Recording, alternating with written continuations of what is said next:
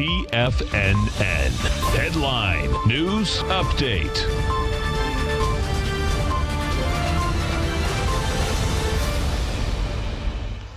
Hi everyone, Basil Chapman here on this 20th day of May. My pleasure to be here.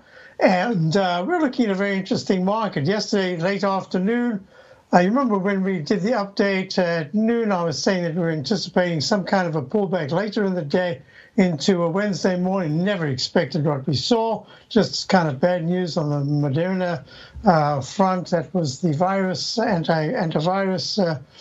that's being worked on, and market took a big breather. Now we're back. We're up $400 at 24,615. But for the Dow, there's this tremendous resistance in the 24,700s.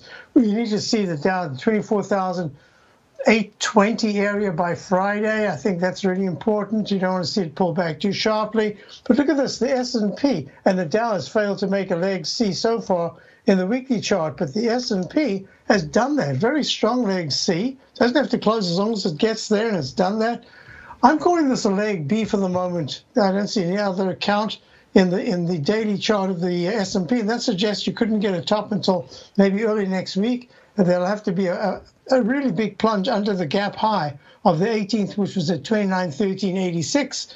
You start going below that, that would be quite serious if it's in this very short-term period. The QQQs lead the way as they have since the March 23rd low, and that says that the index 100, this is very interesting. The Qs are at 231.52. All-time high is 237.47, just 6 points away. In other words, if you were long and you went into the high of February, where it hit 237.47, and then you just kind of like Rip Van Winkle, you just kind of fell asleep for a couple of weeks, right?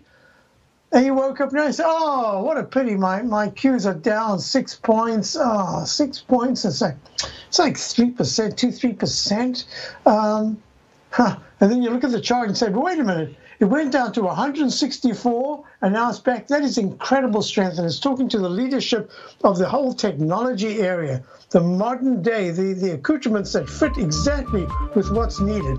Let's just quickly look at the IWM, and then I'll do more of this in my show, The Tiger Technicians Hour. This is a leg. Yeah, this is a good leg, but it hasn't made a new recovery high by over 136. And gold continues to do very nicely here. It's up 5. It's stuck in that higher range. It's holding very well. I'll be back. We'll talk a lot more about it in my Tiger Technicians Hour coming up in a few minutes. Hope you can stay. Hope you'll be there. Otherwise, I'll see you tomorrow. Have a great day.